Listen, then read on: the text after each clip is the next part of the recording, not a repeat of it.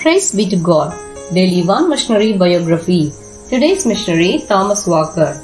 Date of birth 9-1859. Date of death 24-8-1912. Native place Derbyshire, England.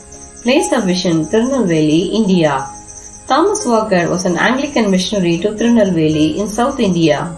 He was born into a pious Christian family and was brought up in the fear of God. At the age of 17, he attended a Bible class where he heard the parable of the two builders that touched his heart. He immediately gave himself to God. He went to St. John's College, Cambridge and studied mathematics.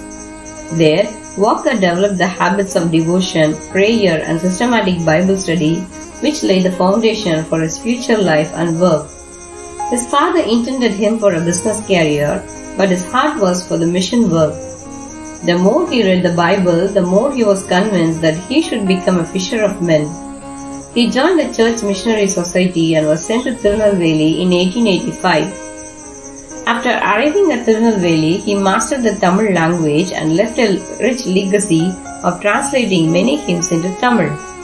He was a very powerful preacher who travelled on foot and bullock carts to preach the gospel at various places in and around Tirunelveli.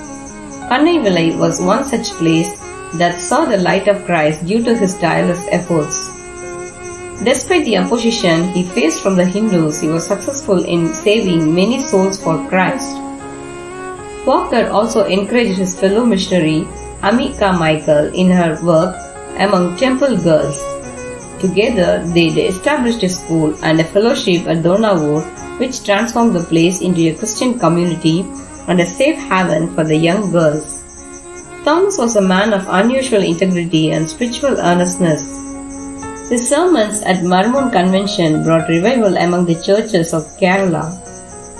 His efforts resulted in a strong evangelistic spirit prevailing among the servants of God.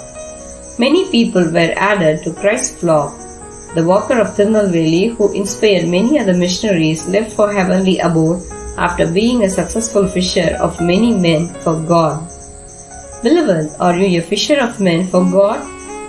Lord, help me to leave the pleasures of the world to be a fisher of men for you. Amen.